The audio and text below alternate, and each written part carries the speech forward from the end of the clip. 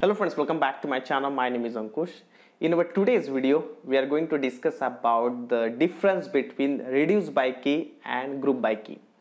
So again, this is something related to the Spark performance related question where the interview want to understand whether you have the understanding about Spark performance or not. This is a frequently asked question wherever you go for a Spark interview.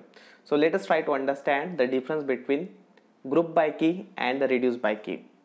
So if you know about the reduce by key and the group by key, maybe you work on the SQL. So group by key, what exactly it is doing? It is doing the aggregation. So let's say that group by department. So if I want to see all the records which are the part of department, okay, so in that case I can do the group by. So in the same way we can also use the reduce by key.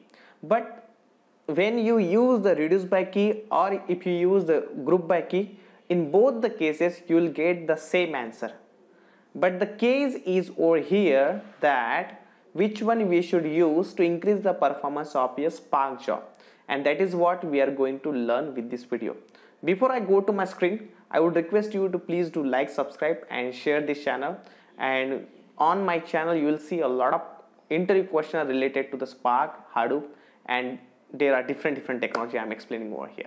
So let's get started. Let's try to understand the difference between reduce by key and group by key with this example. So if you see here that there is one input is there, okay, so we are basically using the word count program. So there are 3 nodes, and on this 3 node there are 3 partitions. So we are assuming this is my first node partition, second node partition, third node partition, and we are trying to combine the word count by using the word count program. So we have an input which is only A and B is there, okay, so A comma 1, B comma 1. So we got the output A comma 1, B comma 1 because there is nothing to combine over here. Now if you go to the second node, here you can see there are 2 A's are there, A and here. Now there are 2 B's are there, right? So instead of doing the word count with the other, what I can do, I will do this word count on the same node only, right? On the same node, because I have 2 A and 2 B's are there. So what I will do, I will do the locally aggregation, okay, I will do the locally aggregation. So I'm getting the output like AA, which is 2 times, so I'm getting the output as A comma 2, B comma 2, right? And let's go to the third node. On third node there are 3A and 3B. So right now I am not concerning about what any A is there on second node or third node. No, I am not concerning about the first node and second node. Right now I am mainly concerning about the locally, means on my node how many A are there, and there are 3A, right? So we got the output from first node, that is A comma 1, from second node, so I'm assuming that this is my node, okay, from second node I got the output called A comma 2, and from third node I got the output called A comma 3. Now I can use the reduce by key where the shuffling of data will be happen, because this is the first node, this is the second node output, this is the third node output. So what I will do, I will combine all the output and I will get the output as A comma 6. But before it going to the A comma C, before I get the actual output, here what is the most important thing that we have observed? It is doing the aggregation first of all locally, okay, and then it is combining the output. So basically it is using a combiner. If you know the MapReduce program, there is one concept called combiner, and this is what actually it is performing over here.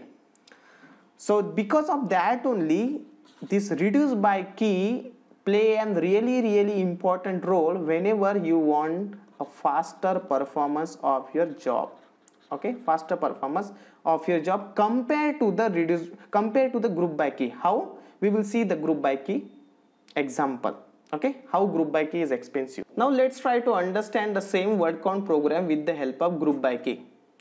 One thing which I want to tell you here, that whatever the outputs you are getting with the help of reduce by key and group by key will be always same, okay, the output will be always same. If you use the reduce by key or group by key, there will not be any problem with the output. Now what is the difference between reduce by key and group by key? So in group by key, in the same example, what we observed that it was calculating the number of count of word locally. Okay, but if you see here in group by key, nothing is happening on locally. So whatever the data which is available as an input on every node, first node, second node and third node, all are getting shifted. Okay, all are getting shifted toward here. So there is a huge shuffling. Okay, so that is a problem. Here is a huge shuffling of data. Okay, and when I'm saying that there is a huge shuffling of data, this operation is really expensive. Okay, we should always try to use the locally, and now how that local is happening with the help of combiner. But in reduce by key, none of the combiner is working. Internally there is no combiner, and because of that only the group by key is very expensive operation, and we should not use the group by key because we have the option called reduce by key. Okay, and that is what happening over here. So whatever the data which is available in 1, 2 and 3 node, all are coming over here, and then it is giving the output as a comma 6 because it is combining every key over here, and here also it is combining all the key related to the b comma 6. But why it is happening? Because of none of the operation is happening locally, and all the operations, all the data is getting shuffled from one partition to another partition, from here to here, from here to here and here to here also, right?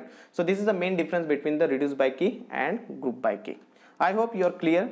If you have any questions, just let me know into the comment section. Definitely I'll get back to you. Please do like, subscribe and share this channel, guys. So I will be creating more and more videos based upon this Spark interview question. Thank you.